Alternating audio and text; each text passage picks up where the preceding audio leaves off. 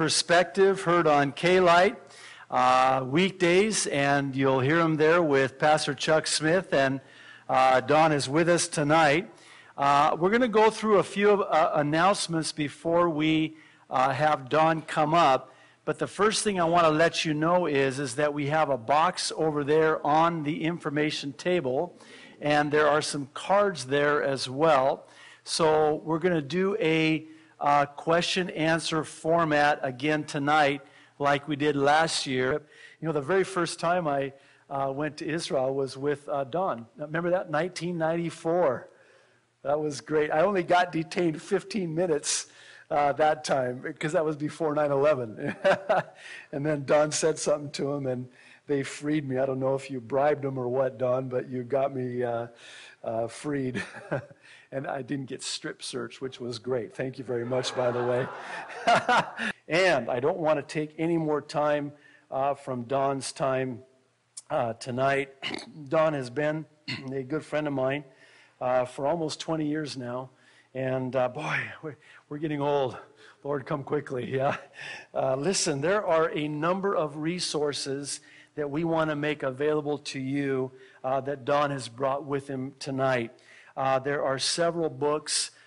First, The Final Antichrist, 10 Reasons to Trust the Bible. And by the way, there's the DVD as well, 10 Reasons to Trust the Bible. The Jews, Jerusalem, and the Next Temple, and The Rapture of the Church. I know you're not interested in any of these topics, but great books. We want to encourage you. $10 each, as well as the DVD, are the cost for the books and the DVD. Now, this is so cool. I can hardly believe this. I just found out about this tonight.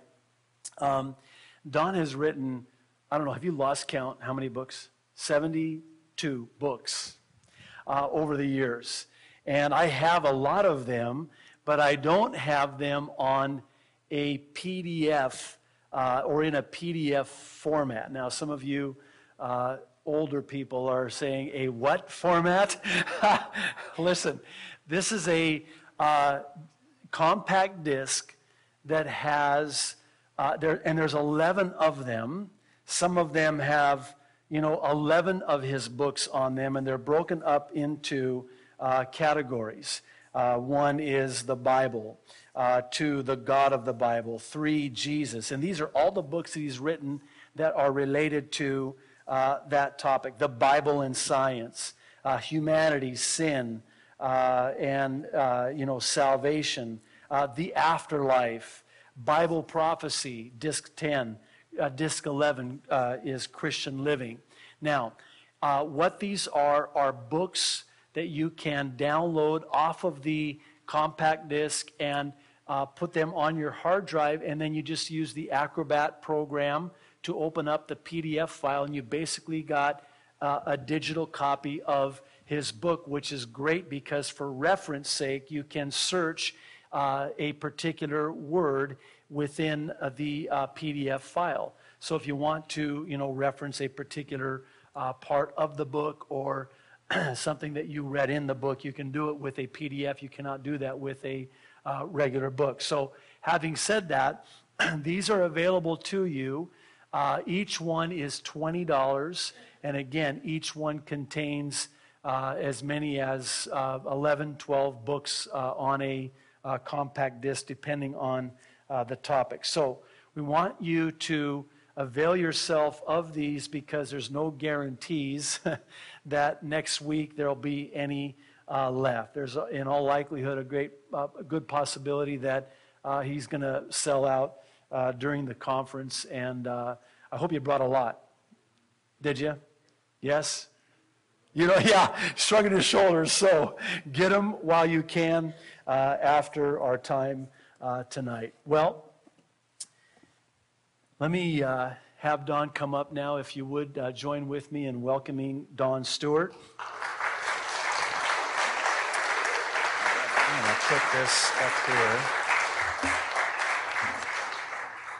And let me do this here.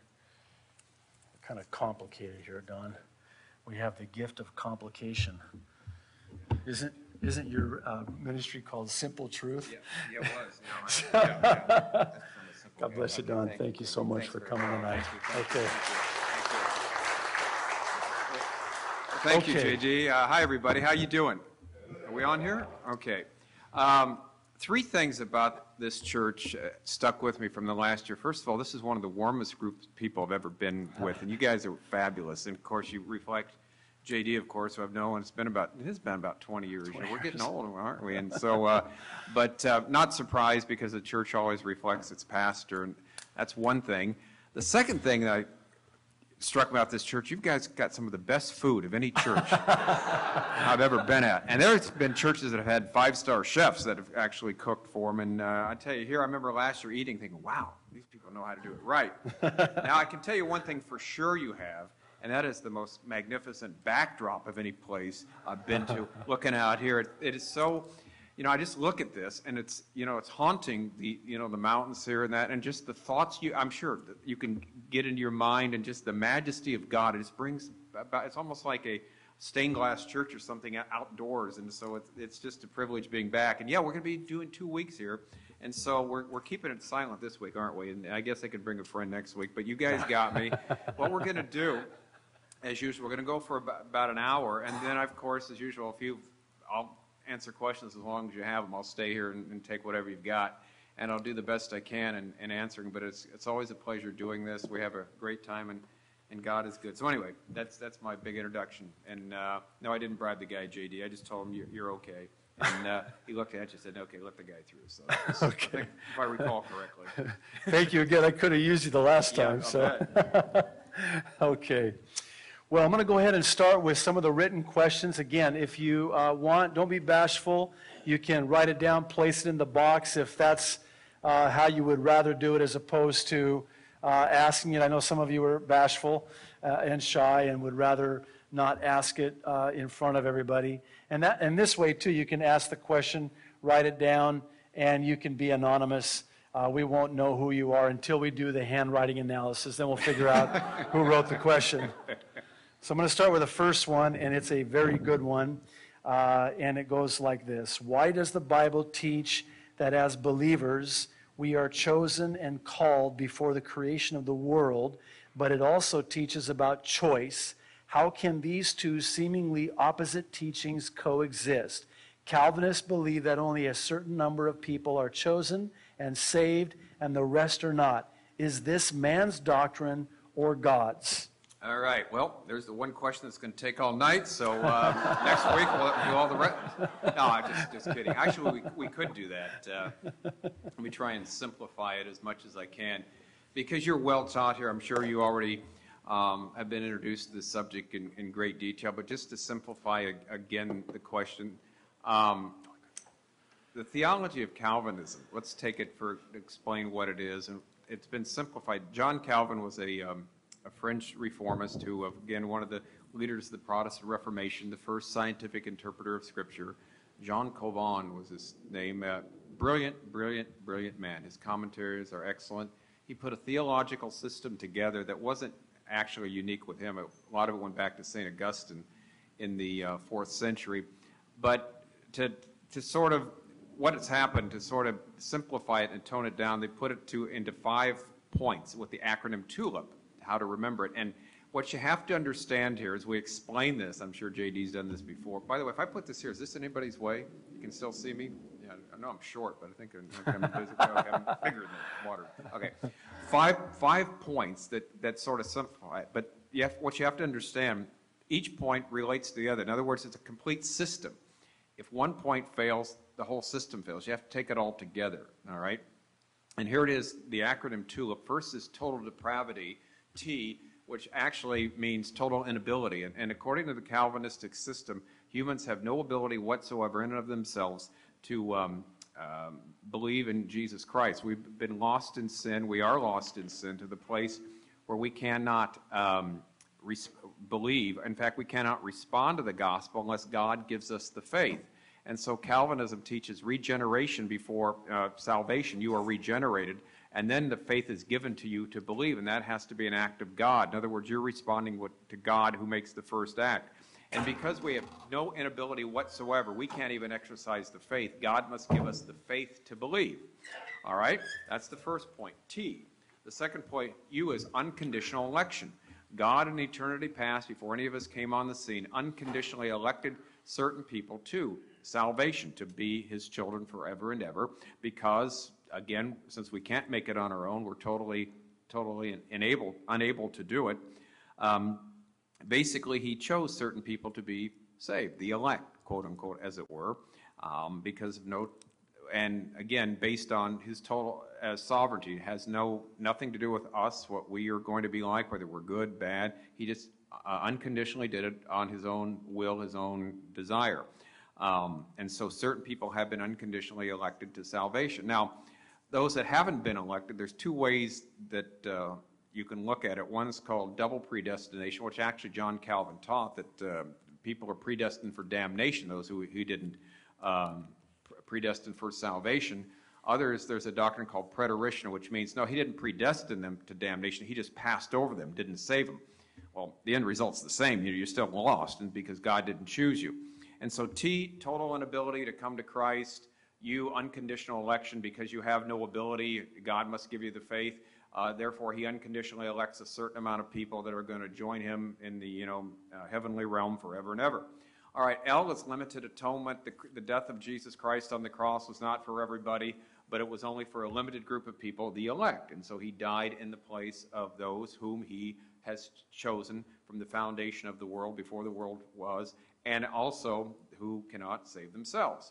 I, irresistible grace. If you're one of the chosen, the Holy Spirit will work with you to convince you irresistibly to believe. In other words, sooner or later you will give up, you will believe. His Spirit will cause you to believe in Jesus Christ. Because, why? Because you can't do it on your own, because you're totally depraved. And two, or you've been unconditionally elected before the foundation of the world, so you have to, come to Christ. So the Holy Spirit will get you, whether you, one way or another. Okay, P, perseverance of the saints. Since he has chosen you before the foundation of the world, since his grace is irresistible to bring you into his kingdom, therefore you will persevere. You will persevere in holiness, and that is one of the signs of how people know who the elect are. Now, so that, in a nutshell, is a system of Calvinism. Two up. Again, total inability to believe. We can't believe, so God must give us the faith. Those whom he gives the faith, he unconditionally elected from eternity past to believe. L, he died, limited atonement just for those, not dying for the whole world. He died for the world of the elect. T-U-L-I, I'm trying to get my spelling. I, irresistible grace, he irresistibly calls those whom he has chosen, who he died for. And then P, they will persevere, because, what he starts, he finishes. That is, in a nutshell, the 5 points of Calvinism. Okay. How many, now, and the question was, how does that work with the will of humanity and the choice that we have in human responsibility and that? Now, here's something you need to know. Within Calvinism, there is no one particular school. They're all over the place. Almost every time you explain Calvinism, the response from a Calvinist is, you don't understand Calvinism. That is the response that almost always comes, you don't understand it. Well, we understand it. The trouble is there's so many brands of it that it's hard to, someone will say, well, this is my brand of Calvinism, this is another brand, this is the correct one. That, in a nutshell, is the theological system. And so, like it or not, that's what it teaches. It's a consistent system. And the 5 points, if you notice, they have to all work together. They all work together to fit this theological system, which, again, they believe is based on Scripture. Now, I reject all 5 points, every single one of them. Let me go down the reason why. Number T, total inability. Yes, we do have total inability. We cannot please God. We have no total depravity. We cannot save ourselves. But I don't believe the Bible teaches God gives us the faith to believe. I believe God, in his sovereignty, who is in control, in his sovereignty has made the choice to give us the choice. And can't God do that if he's sovereign? If God is God, does he have, and this is one of the questions I like to ask Calvinists, does he have the ability to leave the choice with us? In other words, can God make that choice to leave the choice with us? Does that take, can he? And of course you got to say, yes, he can. What are you going to say? No, he can't. Well, if you say theoretically he can, then you try and decide if he has. Okay, unconditional election. There is no scripture anywhere that talks about people being elected to salvation in Scripture. Those who have been predestined are being predestined in Romans 8:29 to be conformed to the image of Jesus Christ. That's our final goal. That's where we're going to end up. There's no such thing as a predestination to salvation in Scripture whatsoever. That is not taught. That is inferred by certain Calvinists from passages, but you won't find that whatsoever. Also, there's a real moral problem here if you take the unconditional election to its logical extreme. It would be like God saying, someone gave the example, you push someone down the stairs and blame them for falling. By definition, you can't believe unless God gives you the faith, right? But then he calls out and gives a message and tells you to believe. Wait a minute, how can you? You can't. I mean, he hadn't given you the faith. And then, though, eventually you're judged and condemned because you're a depraved sinner who rejected Christ. Well, if he didn't choose you, then you didn't have any other choice. I mean, basically. And Calvinists answer that a variety of different ways, but basically they like to really dodge the moral dilemma right there.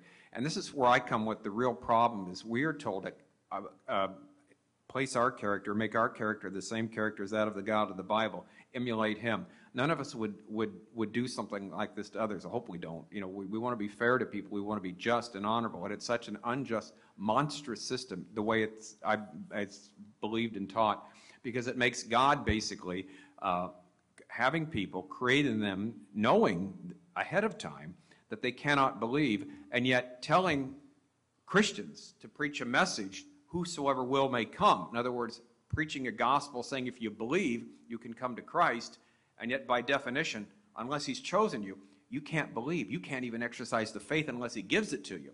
And so, there's all kinds of ramifications we can get into about the so-called two wills of God, his directive will, and anyway, we'll get into all that. If you want to ask on that later, we can do that, how they try and reconcile that. Okay, the limited, let's say TUL, limited atonement. I believe Christ died for the whole world, not just the world of the elect. He died for believers and unbelievers alike. I think you can make an excellent case. In fact, a lot of Calvinists are 4-point Calvinists that reject limited atonement and still believe the other points. Irresistible grace. And here again, it almost sounds like an oxymoron. He's going to force you to give in, all right? He's going to force you to willingly believe. Again, it sounds something wrong with that picture that, okay, if you're one of the chosen, God in his way will work with you in such a way where you will believe. You will, because he's going to get you there. And so, again, where is our responsibility? Where does our choice come in? And when you think about it, basically we have perseverance of the saints. All right, this is not the same as the doctrine of eternal security. Many people make the mistake. I've heard Calvinists make the mistake. I've heard Bible teachers make it's not the same thing. Perseverance of the saints is the fifth point of Calvinism, and basically because you've been chosen, because you can't make it on your own, because God is irresistibly, his grace is found you have submitted to Christ, you have been regenerated, then he gave you the faith, you've been born again, you follow him, you will persevere in holiness, and that is the fifth point of that. But it fits with the system, and again, it's different than the doctrine of eternal security. It is not the same thing. I believe in eternal security, but I do not believe in perseverance of the saints. There's, again, a distinction between the two. I don't believe you can lose your salvation once you have it, but I don't believe the P in the 5 points of Calvinism. All right, having said that, let's back up a second. Okay, Calvinists, there's wonderful Christians who are Calvinists. They're not non-Christians. They just have a system, I believe, that's inconsistent with the Scripture. The problem is what it leads to. If you think about it logically and rationally, it leads to well, wait a minute. If everything is preordained, and I mean everything is preordained, then why go out and do anything? Why evangelize? Why go out on the mission field if these people are going to get saved anyway? And here's the man, the Apostle Paul, who theoretically taught this system, is going out, getting shipwrecked, beaten up, all this. Why? I mean, if these people are part of the elect, isn't God going to save them anyway? And so, to me, it's seemingly so inconsistent. Many other problems I'd have, not the least of which is from the beginning, if words mean anything, from the beginning of the end of the Bible, the word choice is used. Choose this day who you will serve. Jerusalem, Jerusalem, Matthew 23. How often I wanted to gather you, Jesus said, as a mother hen gathers her chicks under her wings. In fact, that's going to be our message Saturday night on the How to Walk thing, as we go through the Jews in Jerusalem in the next temple. But he says, but you were not willing. You didn't do it. You were not willing. Well, if he said you weren't willing, what does that infer? Well, They could have been willing, right? But they chose not to. That sounds like responsibility, does it? Doesn't it not? Does it not? And so anyway, for many reasons, I have problems with that system. Now, is God sovereign? Yes. Is he in control? Yes. Does he work all things according to his will? Of course he does. Does he predetermine certain things? Yeah, of course. So how does that work with human responsibility? Well, what at the bottom line is we don't know how exactly he does it, but we do know this. On the one hand, God is in control. He brings forth his purposes. But on the other hand, he's given us choice, and he has sovereignly chosen to give us choice. And that's what the Bible teaches. Now, again, this is, like I said, I'm joking. It's already gone about 14 minutes, since 7:30 since we started.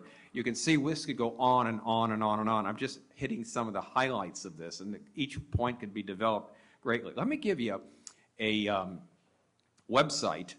It's called faithalone.org. I believe I got it right. Faithalone.org. A man by the name of Robert Wilkin. You want to Google his name, Robert Wilkin. And he's the one who is the founder of this group. They're called the, anybody help me with that? They're Free Grace Movement, what they're called. And basically, they have a journal. And there is a man who wrote on the 5 points of Calvinism. I might have mentioned this last year, named Anthony, his name will come to me in a minute. It starts with a B. I want to say buzzard, but it's not buzzard. Badger. I knew it was some type of animal. Anthony Badger, a creature. All right. Yeah, it wasn't a buzzard. It was a badger. Okay. On the 5 points of Calvinism in their journal, let me tell you, I've never read a more thorough, more excellent exposition of Calvinism versus Arminianism, showing the weaknesses of both sides and coming to a position that most people, when you talk to them, hold. And he eloquently explains it. He goes through each point. There is a journal article on each point, like some 24 pages long on the T, on the U, and the such. Like, absolutely brilliant. And I would strongly urge you. It's free. You can download it for free on faithalone.org. Just go to their journal. Go to Anthony Badger, the PDF files, and read it through. He goes into great detail of all these points. I think it's absolutely brilliant what he did. And what it does, he goes into some time to explain again what most Christians, when you talk to them, do believe about this. They understand that God is in control, but also that, hey, we're held responsible. How does this work? And what are the errors of the two extremes of Calvinism and Arminianism? Where do they fall short in saying it's all one or it's all the other? Because the answer lies somewhere in between, where the Scripture teaches it, where most people hold, because that's how we live. And whether you hold it, you have to live that way. Let's face it, one way or another, as we are responsible. Anyway, that's a very long answer to a short question. Sorry, JD. I didn't mean to do that, but that was the first one you gave me, and it was. I'll try and be quicker on the next one. So sorry about that, folks. That was good. Okay. Give me a yes or no one. Couple true or false. True or false, yeah. Couple of animal questions. Speaking of badgers and buzzards. Okay, badgers and buzzards. Okay. How about I just give them to you both? You can kind of. Okay, sure. Okay. The Bible doesn't speak about pets in heaven. Will I see my pets in heaven? And then, did all the thousands of species of animal life that we see today originate from the stock of animals that Noah took on the ark? Okay, great question. Yeah. Will I see my pets in heaven? I know a couple of cats that certainly aren't going to heaven. I'm going to tell you right now, without a doubt, they're not going. Okay, that I can say for sure. The distinction the Bible makes between plant life, human life, and animal life. Humans and animals have, for lack of a better term, a soul. Soul is used in many different ways in Scripture, but one of the ways it's used is a consciousness that they're alive. Although I've had some pets I've kind of wondered about, but they were actually aware they were alive, but more or less, they are aware. They can move, they can relate, they're conscious, as opposed to the plant just kind of sits there, right? That's the distinction. The difference that separates us between the animal kingdom is we have a spirit and ability to have a relationship with God. Genesis 1:26 and 27, he said he made humankind in his own image. After his own likeness, we're told that God made Adam and Eve, and that's what makes us unique. That's what makes us distinct. And so that spirit has been given by God immortality. We are going to live forever in his presence. There's no ending, no death of that spirit, or no extinction of it, I should say. With animals, it's not the same. Animals do not have that eternal spirit. Now, all that to say is, we really, we don't know. Let's put it this way. God could. In the past, I used to say, no. But I thought about it for a while. So we don't know. He doesn't specifically say. In other words, nowhere in the Bible, it talks about animals coming back or anything like that, but it doesn't say God cannot recreate them or do whatever he wishes to do in the next round. We just don't know, bottom line. And so let's put it this way. According to 2 Corinthians 12, when Paul got a glimpse of the next world, the presence of God, his response was, I can't even put it in words. It'd be a crime to try and even say it because it's so wonderful and so tremendous. And I kind of like falling back on something like that. It's going to be so great. And the Lord, who knows what he's going to do, but he'll probably have some surprises for all of us. So let him do that. Now, with respect to the animals and the ark and that modern, well, yeah, if the flood was universal, then everything had to come from the different kinds that were on the ark, and that. How that all worked out, this is more of a scientific question than a biblical question, because, yes, we do assume that happened. I believe the best arguments are for a flood being universal in scope, meaning taking the animals and the people in the ark were the only ones that survived this flood. Universally that took the lives of those that didn't make it aboard the ark. That being the case, everything, of course, would have had to descend from that, humans and or animals. The best website on that is answersingenesis.org. Ken Ham's on. They do an excellent job in dealing with these questions in great detail from scientific point of view. Absolutely brilliant people, men and women, writing these articles. Go to answersingenesis.org. Go talk, about, how could all different types of dogs descend from the original dog kind, cat kind, et cetera, et cetera. How did God do it? Or what do we, and again, we're not told how he did it, so what are some of the possibilities knowing how life, develops that we have? But again, we're not told. But yes, we would have to say that if the flood were universal in scope, of course, they would have to develop from that. So see, that was a much shorter answer. Okay, good. Okay, Don, here's the next one. And then I think we'll, after this one, take a couple of your human questions. Okay. Yeah.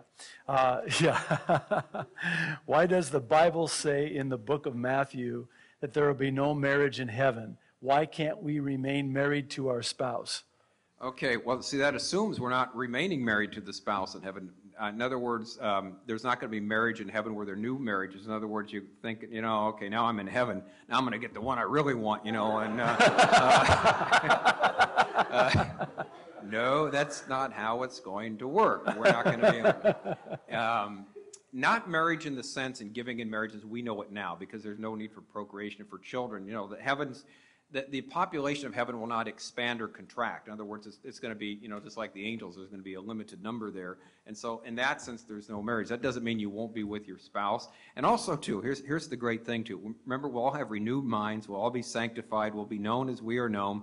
We won't have any sin. So we'll all get along with each other, too. Isn't that great? That will be a miracle, won't it? That shows and that will be heaven.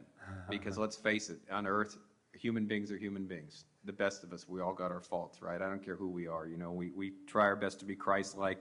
But I think one of the things we find is the more we become like Christ, the more we find how far we are from him.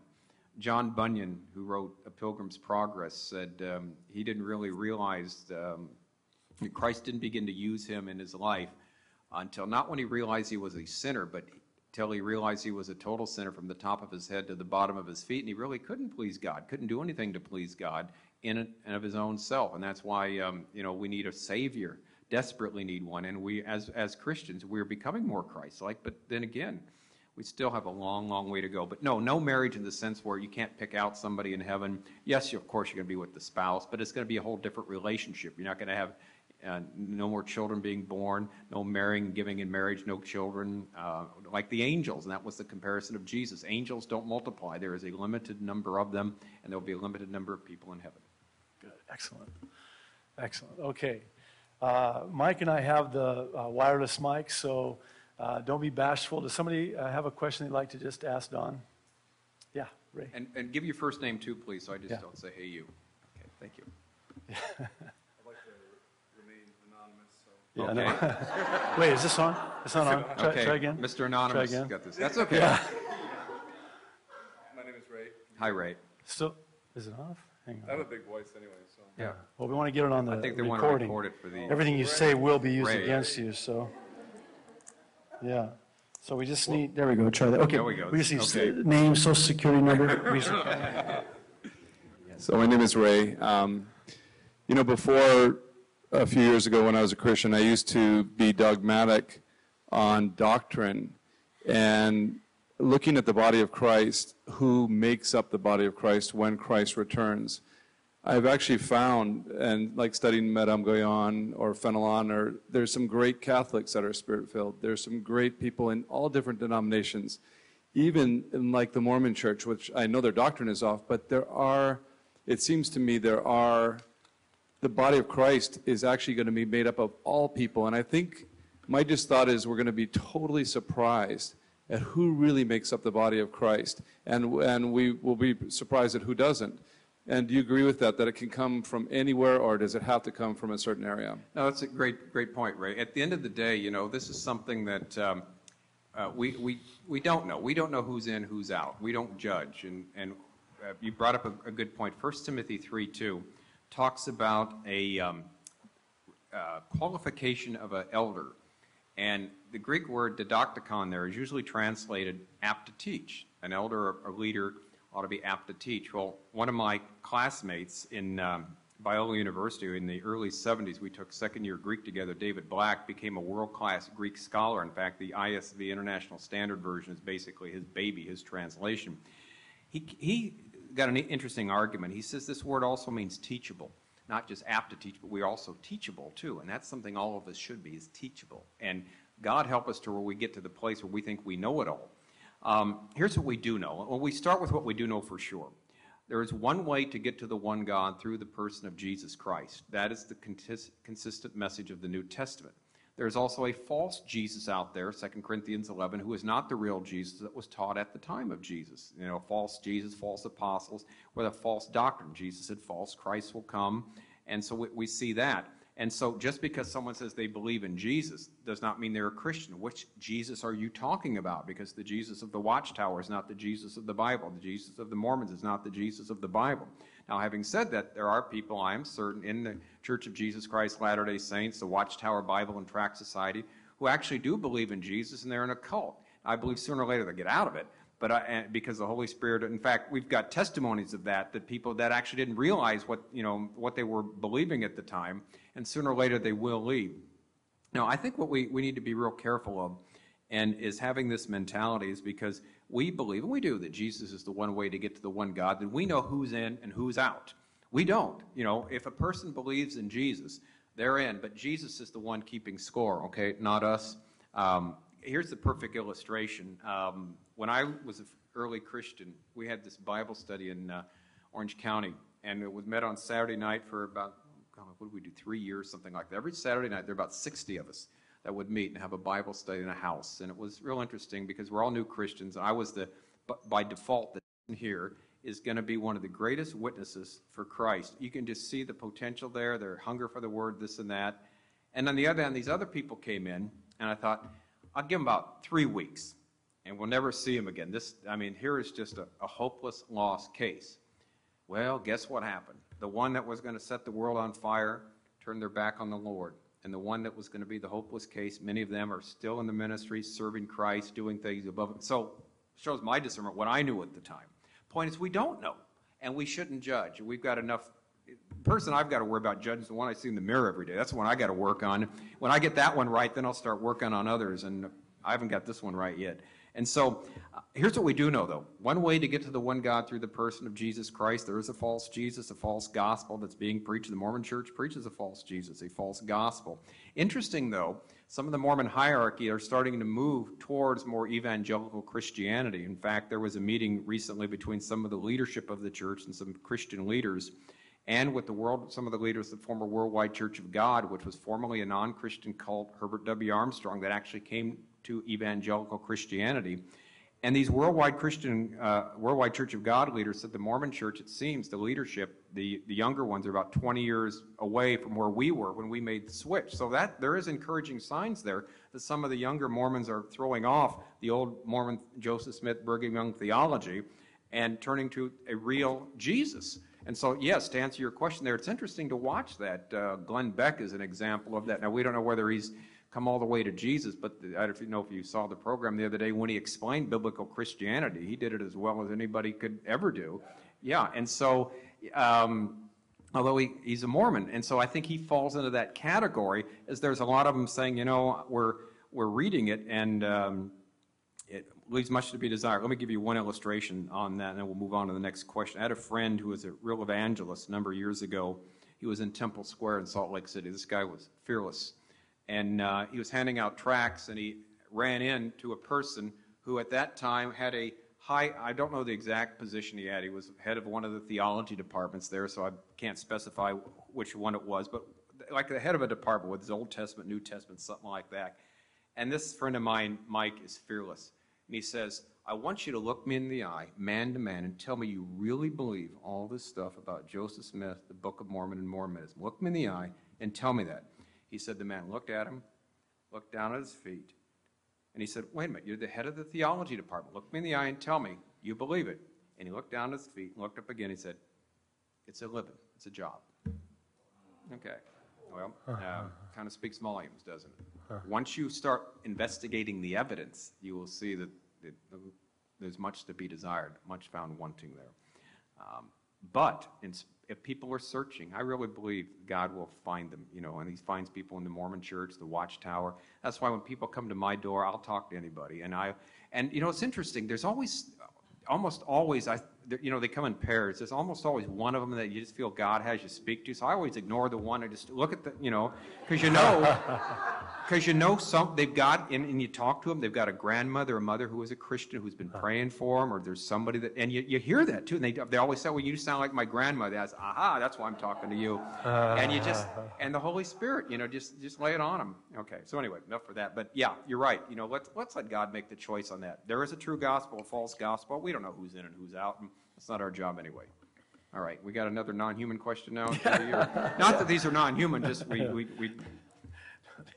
or subhuman. Well, let's we'll take one more from the audience. Okay, Dave. Okay. First name. Hello, I'm Dave. Hi, Dave. Good to see you. I want to go to the Book of Jude when it talks. When it talks about in the first chapter, or the only chapter in there that says that there are ones that were marked out for destruction from before time. Who are these that they're talking about? Oh, Dave, you asked such a great question there. We're doing Jude, I hope you know that, on the How to Walk thing. On Saturday morning, I'm leading off, and that's one in my section there in the first, I've got the first 4 verses. I'd never taught Jude before, and so when I got this assignment, I started going through the book. I've got my little notebook right there with me, and I've been studying it constantly for the last 3 or 4 months. Okay, and so I could answer, we could kill this night easily just in this one question here. All right, the adverb there means long ago or previously. In Mark's gospel, the same adverb is used when Pontius Pilate asked the centurion, is Jesus already dead? And in that context, the word refers to maybe an hour. So it doesn't necessarily mean before the foundation of the world. It can mean long ago. It usually does, but not necessarily. So when were these people marked out there?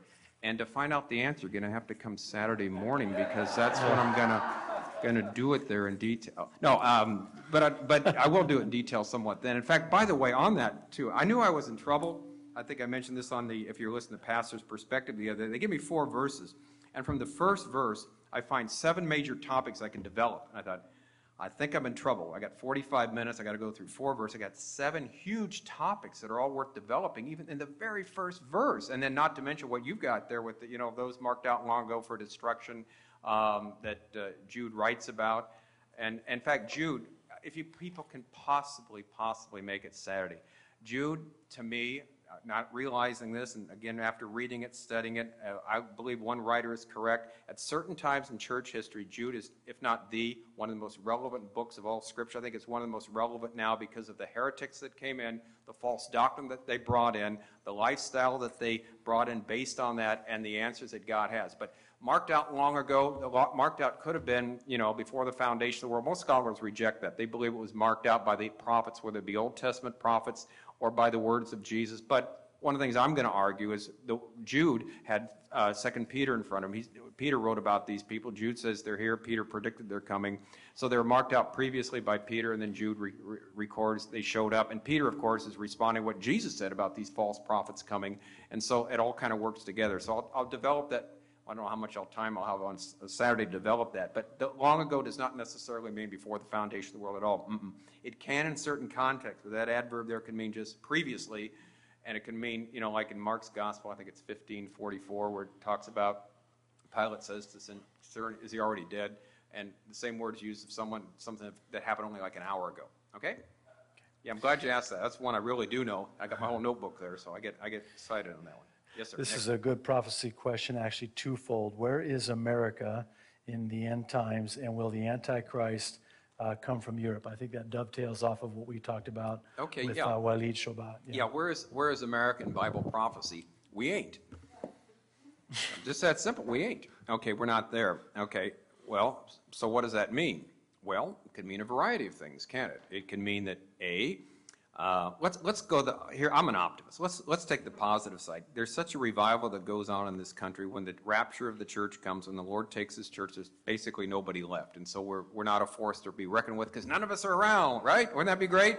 Well, that's what I'm hoping for. Well, if not, then you've got other possibilities, and these can go from ominous to more ominous to most ominous. If you think about it, the possibility that we are better careful how I say this, that we become a second-rate nation. We're kind of seemingly on the way to that right now, but that can be changed. That can be turned around. But in other words, we have really no effect in the world. We're toothless, as it were. We're not a superpower for whatever reason, whether it be economically or something else, or militarily we cut back on the military, where we don't have the capacity to become involved in these conflicts that go on.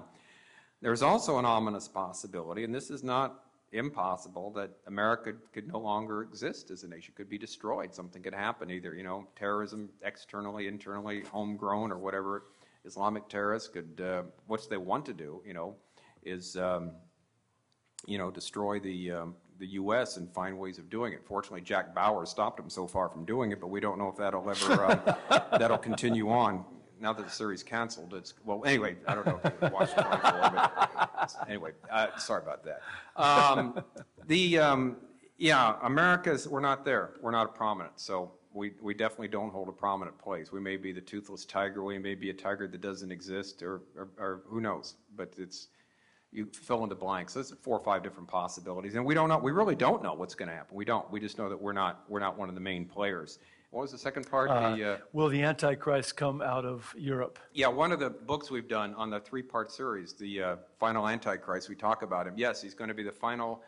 He's going to be a Gentile, non-Jew. He's going to be the final Caesar, like Nebuchadnezzar, great king. He is going to come out of Europe. The people of the prince that shall come, according to Daniel 9:24-27, will destroy the city and the temple. Well, there's a Roman conflagration that did it. He will come from the ancient revived Roman Empire, somewhere from Europe, and of course that's where the power will be in that day. That's coming, yeah. And so, and that's a fascinating subject. We get on that. When I give a talk, just as an aside, on the final Antichrist, there's so many interesting questions there. But I've got a talk. Actually, it's a whole different on that, comparing the qualities of Jesus Christ and the Antichrist, because Jesus shows us what we're to be like, Antichrist what we're not to be like. I want to know exactly what I'm not to be like, so I know what I can be like. And so you've got the contrast there. But it's fascinating. It's subject to study. But yeah, he's definitely going to be European. Mm-hmm. After the resurrection of Jesus, the Bible says that dead people came forth from their graves and walked the earth.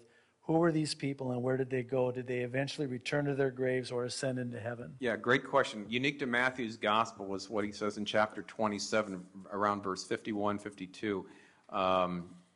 26, not 27. Is it 26, 51, 52? Anyway, 26, I believe. There's when Christ dies on the cross, the graves are open, the rocks are split, and certain people come out of the tombs, appear to people after his resurrection. All right, unique to Matthew, and it's interesting Matthew only records that because Matthew written to the Jews about the resurrection that will happen when the Messiah comes. Who they were, we don't know. How many, we don't know. Some of the dead So not all of the dead. And again, people have speculated. Some of the early church fathers speculated to be like Adam. They named about 3 or 4. We don't know. We're not told. Okay, so the answer is we're not told. It's one of these miracles in Scripture that happen with respect to the cross that we're told just the bare bones of that, and only by Matthew, and that's it. And so we know that certain people who were in the graves came up from the graves. They appeared to many in the city of Jerusalem. Now, what happened to them afterwards? We are not told, and so we can speculate, but your speculation is as good as mine. If we don't know, we simply don't know. By the way, as a total aside to that, let me just take a minute or 2 minutes to tell you about a real exciting project I may be involved on. Stephen Austin, who many of you may be aware of, is a world-class geologist. He has done quite a bit of study with earthquakes. He's an expert on that, the Dead Sea, Israel, the Middle East. He has a theory, and he thinks it can prove it. He says, first of all, the Dead Sea has basically 4,000 years of history have been contained in the Dead Sea and the various layers there, documenting what's happened. In 65 BC, there was a tremendous earthquake that happened that's been recorded by Flavius Josephus, Qumran, where the Dead Sea Scrolls were found. There is the remnants of that. We know exactly when that happened. When Jesus died in AD 33, another earthquake happened. The rock split.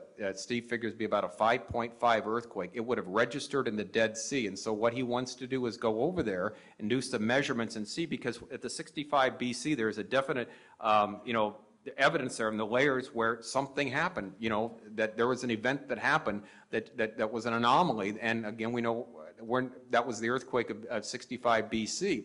And he thinks he can find evidence, empirical evidence, that there was another anomaly, an earthquake happened, give or take 5 years, the year AD 33, when Christ was crucified on the cross, the rock split, which will show physically the miracle that happened at the time Jesus died on the cross, where the earthquakes, the rock split, the people came out of the graves. That would have been recorded. The Dead Sea would have been strong enough to be recorded at the Dead Sea. He believes he can find and record scientifically, empirically, where that evidence is there in the different layers of the Dead Sea. Now, isn't that exciting? Talk about a great apologetic thing, because there's no other event anywhere around that time that was recorded. They don't have, like, one in every 100 years they have an earthquake there. And right at that time, right at that moment, I mean, come on, that would be another great apologetic evidence. So I may be going over with them. Last time we talked, it would be January if we do that, but exciting thought, isn't it? Very exciting. Yeah, exciting. Very so cool. Just as an aside, but the whole Matthew one, don't know exactly what happened there. Okay. I know that we Christians look forward to our new body in heaven. However, I have read that we actually keep our body, but it becomes new and incorruptible. No disease, no aging, etc. In that way, we will recognize each other in heaven. Let me add to this. Sure. Are you of the school that we leave our bodies behind at the rapture, or is there a metamorphosis? They're transformed. Yeah. Great question. First of all, you guys are asking really good questions. Every question has been excellent tonight. Yeah. Written ones and verbal ones. So well taught, and of course, I'm not surprised at this group, but excellent questions and good questions. Okay, to answer your question, the Bible teaches, and here's the thing on the resurrection of the dead. How shall the dead be raised? All right. The body that was put in the grave will be raised. I have a whole talk on that when I do the rapture of the church. The one that comes out of the grave will be raised, incorruptible, immortal, forever and ever, in the imperishables. I know the final M there, in the presence of the Lord. The spirit, which is the real us, goes with the Lord. The body goes in the grave. They will be joined at the resurrection of the dead. Yes, there is a continuity. It's the same body, but a changed body, a spiritual body as opposed to a natural body. 1 Corinthians 15, it is sown a natural body, psychikos in the Greek, characterized by the soul, the senses, the old nature. It is raised a spiritual body, a body characterized by the Spirit, pneumatikos, characterized by the Spirit. So it'll be a body, but a spiritual body, a body for the spirit world, a body it's going to be us. It's going to be this body that's going to be made perfect. Everything will be working perfectly in the new body. So there will be that continuity there. So it won't be a different body. It will be the same body, but a perfect new body that we have. And as we mentioned the other day, when we were doing, where was it? Sierra Vista, Arizona, one of our friends there, Dana asked the question. She said, does that mean I'll be a size 4 for all eternity, having a perfect body? And I said, I can't guarantee you that, but I can guarantee you this is going to be perfect, and everything about it will be perfect 1,000%, and so there'll be nothing wrong with it. Now, with respect to the question, at the rapture of the church, what happens to the living? They are changed. Their bodies are changed. In other words, we will disappear. We will be here 1 second, and the next second we will be gone. No, this body will be, our body will be changed into a new body. There is, again, the continuity that's there. And how do we know this? Because we're going to have a body likened to Jesus. The same Jesus that was put in the grave was raised from the dead 3 days later. It's not a different body. It's the same body, but a glorified body, same Jesus, but with new properties. The glorified body will have a continuity with this one, but it'll be perfect, and it'll be completely 100%, made for the divine, the next realm. But no, I don't believe there's going to be bodies left behind. I believe we're going to be changed. We're going to disappear. This mortal will put on immortality, and we will be changed. So does that answer everything? Good. Yes. Okay. Thank you. Sure. I want to say that if you didn't get your question asked tonight, please don't get mad at me. Get mad at Don. Get mad at me, yeah. And, I talked too long. Thank you, JD. But the other thing we could do is, of course, we'll try to get it answered next week for you. And this is being videotaped and, of course, recorded, so you'll have it if for whatever reason you're unable to attend next week. But I have a plethora of questions there. We'll try to get to as many as we can. But let's go to you now. If anybody else has another question they'd like to ask, just raise your hand. Back to the microphone live ones, all right. Yeah. Hi, good evening, Don. My name is Wally. Hi, Wally. Who are the descendants in today's generation, descendants of Cain as well as Lot? Who are the descendants of Cain? Well, the descendants of Lot, of course, were the Ammonites and the Moabites. There were told that story there after Sodom and Gomorrah, what happened there with the, Lot's daughters thought that there wouldn't be, they would have no way to carry on the name, and so they got their father drunk, and we know the story. Who are they today? What's happened is, and this is interesting, Wally, the question, the different, and this is what's unique about Israel and the distinction among them. Abraham's descendants through Isaac, through Jacob, the patriarchs and that have kept their national identity. They've done DNA tests where it's incredible how something like 88%, because people have argued that we won't get into this whole thing about most of the Jews today aren't really Jews, but they came from the Tartars and that type of thing, during the Khazars or whatever they're called. No, the DNA proves that there is this continuity that's been there. What happened to the other nations? They amalgamized and they lost their national identity, as it were. They're out there amongst, we call them Arabs or whatever, Palestinians, Arabs, or whatever name you want to use, but the identity has been lost. But God promised the descendants of Abraham, Isaac, and Jacob that they wouldn't lose their national identity, and that's the distinction there. And so they're out there, and they're different names, and that, and they're there. Now, what was the other part of the question? Of Cain? The Canaanites were the ones that inherited the land. Yeah, okay, the Canaanites were the ones that inherited the land of Canaan that the Lord told to wipe out. And, of course, we know the story. They weren't all wiped out, were they? So they, of course, amalgamated to some of these other people that were there, and they became, the people in the different tribes in the Middle East. Now, here's the thing. These groups have conquered one another. They've mingled with one another. So the identity there, it's kind of hard to trace exactly how far it goes back. But what's fascinating is the DNA thing, like 88% with the Jewish population today. It's homogeneous there. They've stayed within their own, race, this racial identity. The others, they've lost the national identity, so they're under different names. Just basically is the answer. Now, what you would need is an anthropologist that was much brighter than I to tell you. They may want to give some specifics on that, but that we do know. They've just been amalgamated. Just like We do too. We marry wives from other backgrounds, other countries, other looks and that, and we have kids and they have kids and that, and that's what happened. The Jews kept that national identity, so that's the distinction there, which is very fascinating, isn't it? Okay.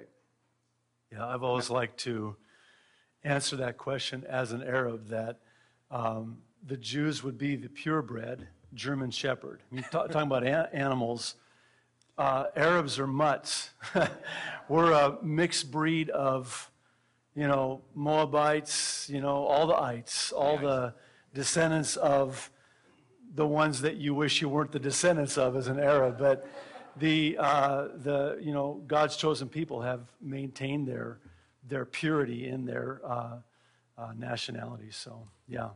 Yes, Mike. Let's get Mike here first real quick. Yeah, go ahead, Mike. Mike's got the mic. Okay, good. Yeah, Mike. Hello, Don. Hi, Mike. I listen to you quite often on Pastor's Perspective with Chuck Smith. And I have a question, Of course, we're not looking for the Antichrist, because we're looking for Jesus Christ. Yes, sir. But I attended a conference with Wahid Shabbat. Mm-hmm. And my question is, he tends to say that the Antichrist will come out of the Middle East or from like a Muslim nation versus the EU. What is your take on that? Yeah, the question on, and that's not new. One of the names of the Antichrist is the Assyrian, and there's some good people that have held that in the past. It's always been a minority view. Zane Hodges, who was a great interpreter, argued for that. The Antichrist, would be more, they would put, Israel, that area, as part of the Middle East, part of the old Roman Empire. And basically what they would say is that he's going to come out of there and possibly, and I guess it's theoretically possible, because they're looking for the 12th Imam, the final Mahdi, which his identity, and this is terrible, his identity will be known to the world because he kills Jews and Christians. That's going to be, where his identity is, amongst other things.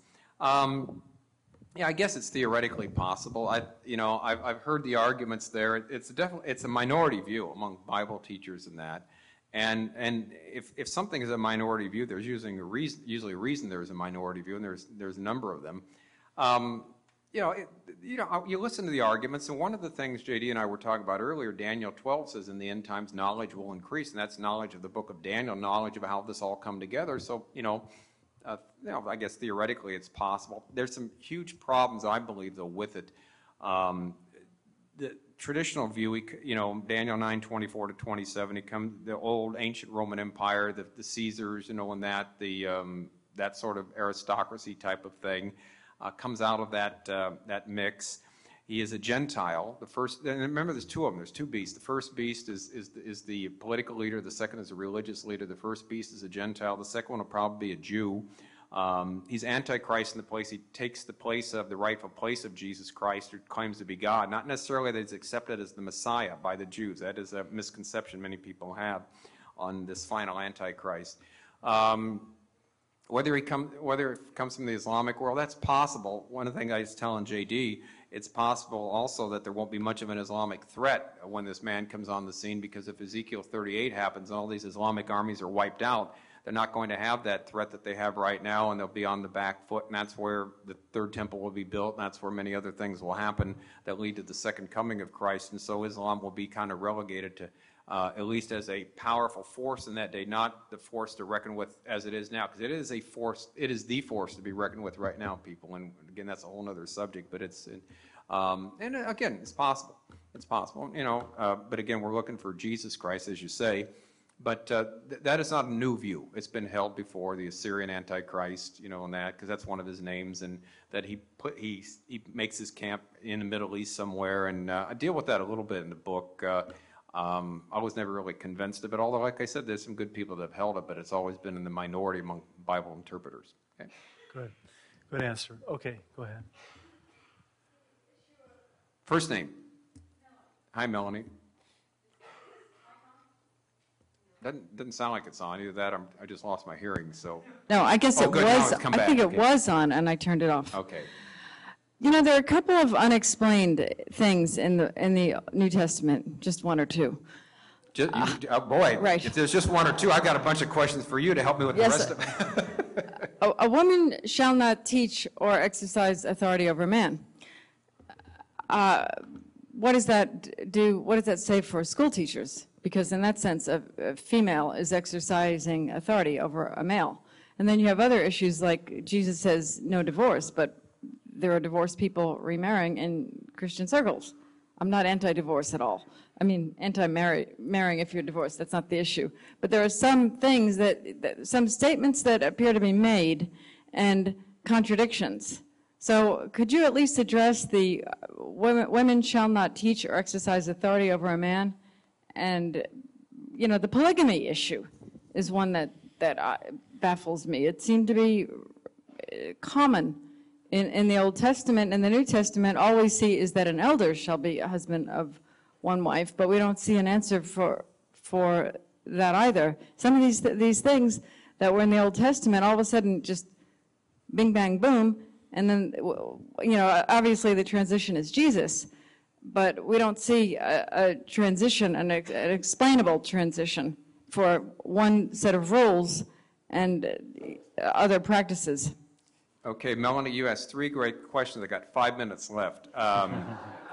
Each one, literally, to do it justice would take me 25, 30 minutes, because I'd love to, because these are great questions that you're asking. They're excellent questions, by the way. Good thing is I'll be back next week to be able to develop. Let me just say a couple things in general here, because you asked 3 specific ones that each one, it takes some time to background develop those. When we do the 1 Timothy 2:9-14 one about about women teaching or having authority over a man, that's in a certain context. That is in a church context, a context at that time. The teaching elder or the senior pastor, we'll call it that, in the early church was always done by a male. The qualifications of the elder was the husband of one wife. Well, by definition, that rules out females. Now, when it talks about husband of one wife, it's not talking about polygamy. That polygamy was not practiced to that large of a degree there. In fact, we know it can't mean polygamy. In fact, here's a great question. If anybody gets the answer to this, I'll give them a free book. How do we know the answer? It could not be polygamy from... Anybody know why it couldn't be polygamy from the description of something else we see in the New Testament where it talks about the husband of one wife? Anybody know where I'm going with that? I want to even take a wild guess. Okay, when it talks about females, it talks about them being what? Having one husband, right? Or same thing, the wife of one man. Polyandry was never practiced in the Roman Empire. In other words, women didn't have many husbands. In fact, polygamy wasn't that widespread either, but polyandry was non-existent. And so here's the argument. It says the husband will be, the husband of one wife, the wife of one husband. Well, okay, so it's not talking about multiple husbands or multiple wives, because wives didn't have many husbands. So the reverse of that can't be the husband can have many wives. It's talking about something else. Okay, sorry about that. I just got an aside there. Anyway, what's going on there, it's a difficult question, and there are good people who differ on this, really good Christians. But here's what we do know. The prohibition is not across the board. Why? Women can teach. Women can prophesy. Philip had 4 daughters who prophesied. It talks about a woman covering her head when praying or prophesying in the church. So certainly the silence isn't, across the board. And so we know that. When Priscilla and Aquila took Apollos aside to further explain the gospel, we're told in the book of Acts, the Greek text has Priscilla named before her husband Aquila. In other words, it's like she took the lead there. So in that particular case, she was more versed in the scripture than her husband, and she is the one, it seems, that took Apollos and brought him quicker in the scripture. You see, if you took this across the board, if you really took this all the way down the line, then if you're a Christian and you can't have a woman teach you, then you better not read one article written by a woman, any theological art, anything, because writing is teaching. You don't have to be, stand up and teach people. If teaching is by means of writing, you teach that way. And so that prohibition, again, is not across the board. So it has a limited meaning. So that's what we find first. So the question is, in that context, it had a limited meaning. So in our day and age, what is the limited meaning of it? Now, the best answer seems to be that the only restriction for teaching of women in the church was the leadership position, the teaching elder, or the senior pastor. Now, people can even argue if there was such a person there as to whether it was the early church was run by elders, bishops, or congregationals. That's a whole other subject there. But bottom line is, the restriction is very limited, whatever it may be. All right, it's not across the board, as it were. There's some excellent books on the subject. In fact, there's more books, and if you and I would start reading one book a day to the rest of our life, we would read books on this whole subject of the role of women in the church and men and how it's supposed to work. There was one, and I can't remember the name of it right now, that was edited by Craig Blomberg, B-L-O-M-B-E-R-G. It was written by two men, two women, that each, the two women, one on each side, and the two men, one on each side, about what role should women have in the church, whether they can be the pastor, the teacher, and all that. Or is everything open, or is there a limitation to it? And it was a fascinating book, written very well by I can remember Linda Billville, B-E-L-L-B-I-L-L-E was one of the authors. Thomas Schreiner, S-C-H-R-E-I-N-E-R, was one of the other ones. Craig Keener, K-E-E-N-E-R, was. You got those names, you'll find the name of the book. And I can't remember the name of the fourth woman, Amy something I believe it was, but it's really excellent because they went back and forth. And Craig Blomberg at the end did an assessment of it, and the assessment, his assessment basically summed up the strengths and weaknesses of both sides. And he said basically what I just said right now, and I think as it seems in Scripture, people will take usually extremes on this. No, a woman can't do anything in the church. Yes, a woman can do everything. It seems that a woman can do almost everything, but there seems to be a limitation there, and that's the only limitation that God puts on it, because, of course, they can speak, they can teach, and again, if you took the prohibition across the board, then a woman can't teach a man, then you better not, any article you read, you better make sure it's not written by a woman, because they're teaching you. And what's interesting, in some of the theological works I've read reading these articles, wow, that's brilliant, and I look at the name down at the bottom, it's a female, because God's given women tremendous gifts in these fields, in these areas. And what, are we supposed to reject all that?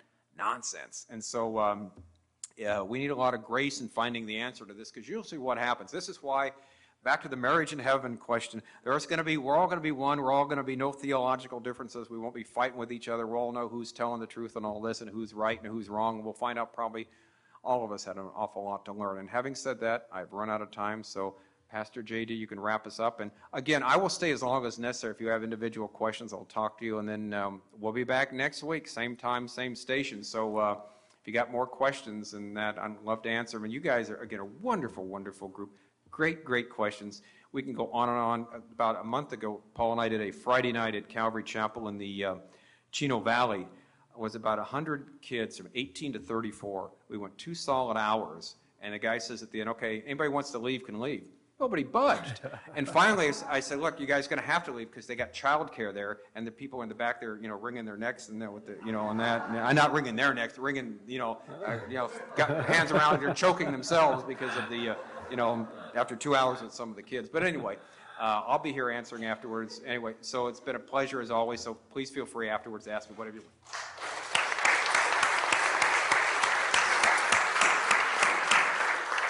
Why don't you all stand? Let's close in prayer. Have the worship team come up. You want to close? Okay. Father in heaven, we're so blessed and so thankful to you for Dawn, for this time that we've had tonight. And Lord, I really believe that you ministered here tonight in how you spoke through Dawn in answering some unanswered questions. And Lord, we're just going to ask you by your Holy Spirit to take it to the next step for us and take some of these answers that we've heard here tonight and bless them to our hearts. Lord, minister the application of them to our lives. We don't want to just know the answer for the sake of knowing the answer. We want to know the answer for the sake of knowing you more. So, Lord, thank you for what you did here tonight. We just pray your blessing on Dawn, and just pray your blessing on the conference upcoming and all of the speakers who will be ministering. And just, Lord, want to pray that you'll go before us and just have it be a great conference. Lord, without any problems, let everything just come together ever so beautifully to your glory, we pray. In Jesus' name, amen.